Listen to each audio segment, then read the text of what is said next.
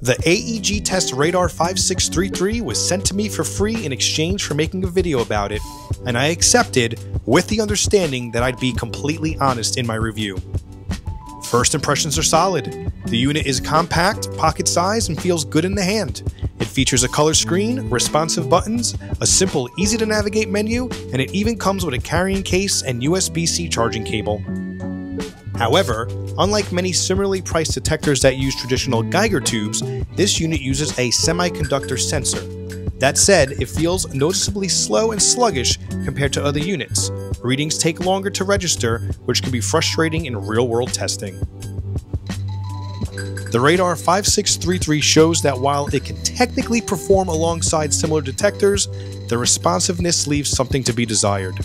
Overall, the Radar-5633 is an interesting unit for hobbyists looking for a budget-friendly detector, but it still needs refinement to feel smooth and reliable in daily use. If you want honest reviews and more radiation detection content, make sure to subscribe to Is It Radioactive and follow the channel. I test it all, so you don't have to.